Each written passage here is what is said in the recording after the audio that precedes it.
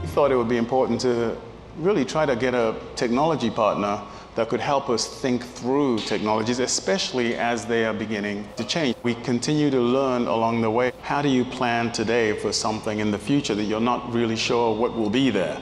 So we focus a lot on the infrastructure of technology, the technology infrastructure, because it's absolutely critical for us as a company that's building these homes over the next 15 years that we gain data, we gain information, and that information enables us to build the better communities and the better homes as we move forward. I think within a few years we'll really begin to reap the benefits. We are very focused on a core business, the core business of building homes, building buildings, building communities, building parks, building educational facilities, building offices, building retail.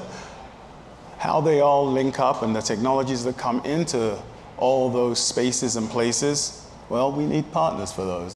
We like to consider ourselves the test bed, and Bosch is currently focused with us on the San Francisco Shipyard. Bosch was the one company at the time that said, you know, this makes a lot of sense to us. We build things traditionally, we know how to build things, but we also are in this technology business, and we're absolutely thrilled to be co-partnering with you to build through the technology and look at the potential and the opportunities for building out this community. And they're able to bring ideas, and frankly, they're able to bring technologies